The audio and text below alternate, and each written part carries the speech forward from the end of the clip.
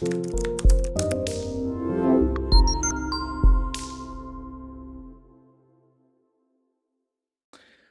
is up, diecast collectors? This is OBB, the diecast news guy, and welcome back to another NASCAR diecast review on my YouTube channel. Today we're reviewing another 2020 diecast that is slowly starting to dry up. It didn't really dry up as much as the SCAG car, but I told myself I couldn't miss out on this one, and I got this car at, full retail price from Jack's Racing Collectibles. You guys saw my haul video. You guys probably know what it is. It's the other 2020 car I did not review yet from that haul. It is John Hunter Nemechek's. And yes, I said Nemechek because Lionel actually spelled Nemechek's name right this time compared to the Trump 164.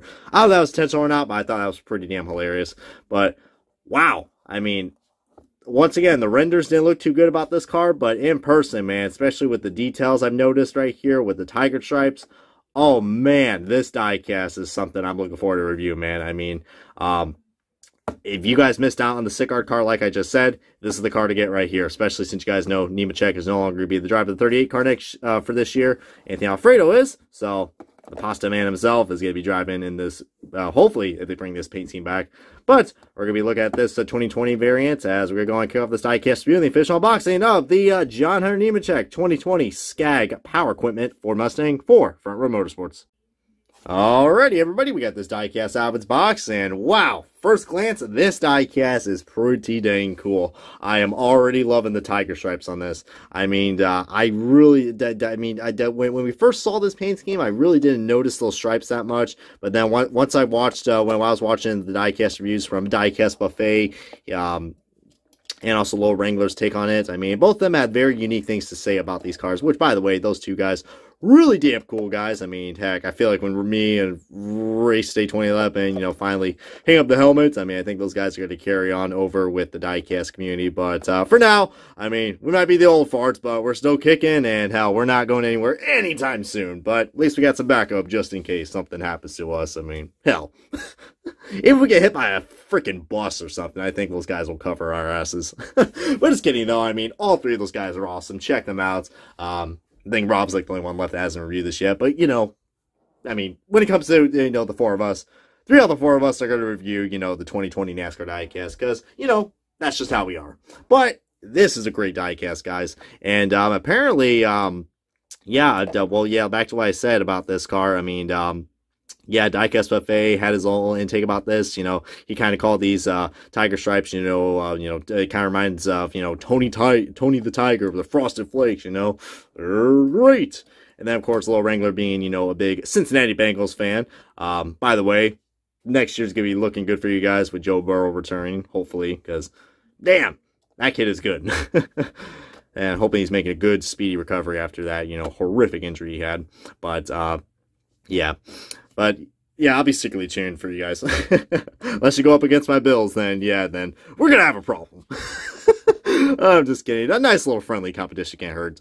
But, yeah, I mean, so easily, if you are a big Bengals fan, or if you really like your stripes like Tony the Tiger, this is a great diecast to get. I think my only critique about this, and I think Lord Wrangler pointed this out, is that, I mean, I understand this is their logo, SCAG Power Equipment's logo. The red just looks very out of place. I understand it's their logo, but I don't know. I think if it was orange or just all white, I think it would look a little bit better. Like, this logo is perfect. I do like that a lot. I mean, this paint scheme really flows well. And apparently the tiger stripes aren't random. Apparently they have to, it's part of, from one of their products. I think it's like for one of their lawnmowers, I think, from what I know. I don't know, that's just what I heard from Little Wrangler's video. I mentioned him a lot because he just recently reviewed this car, and I still have some of this stuff fresh in my head, so thank you, Little Wrangler. You kind of reminded me to review this car because I totally forgot I had this thing. By the way, is this thing missing a rivet or something, or am I going crazy? I don't know, because that's a different looking rivet than this one. I don't know.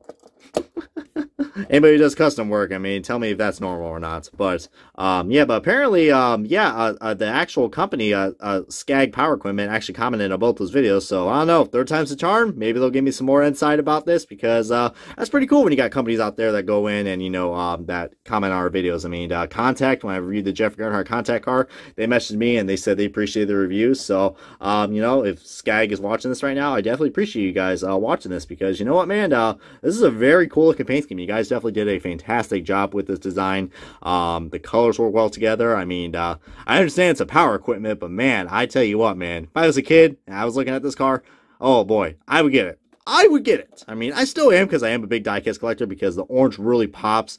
And, you know, I mean, the front row motorsport schemes haven't really been exciting for me, but this one really caught my eye. And once again, can't thank Jack's Race Collectibles for, you know, hooking me up. One thing I'm definitely not liking, though, I couldn't really tell right here, but Lionel's quality control, you can see right there, yikes, decal overlap, and a big old paint chip. So, nice quality control right there. I mean, can't blame anybody but Lionel on their parts, but hey, whatever, though, it is what it is.